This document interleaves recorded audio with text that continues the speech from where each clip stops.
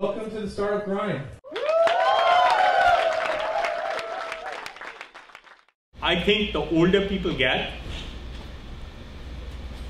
the more experience they get, the less likely they are to think outside the box. So I think too much experience is a bad thing in thinking out of the box. But, and this is the important part, we have a company here full of young people designing a new kind of engine. And I keep saying to them, you gotta get some people with a lot of experience in building engines. Now, experience is really a set of biases. Okay? Whenever you're doing something, the more experience you bring, the more you know what works and what doesn't. And you should think of them as biases. Some of those biases are actually very good and avoid major mistakes. So it's important to have experience on your team, which means older people generally. You won't find any 16-year-old with 20 years of experience in an industry. So really important to have that experience.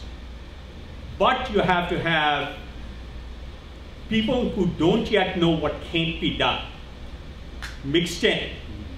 And the creative tension between people with a lot of experience and people with a lot of naivete of what's not possible is what results in the best startups. So whenever you're engineering the gene pool of a company, mix some really young people with some really experienced people or older people.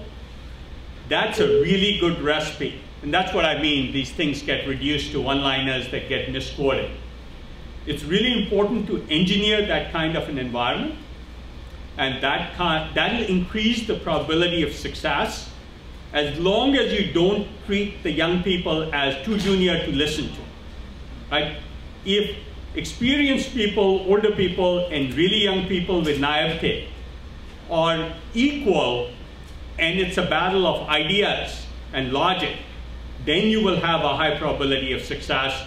And I'd engineer every gene pool I could with that mix of old and young to increase my probability of success. Because really what startups are about increasing the probability of success in whatever you're trying to do.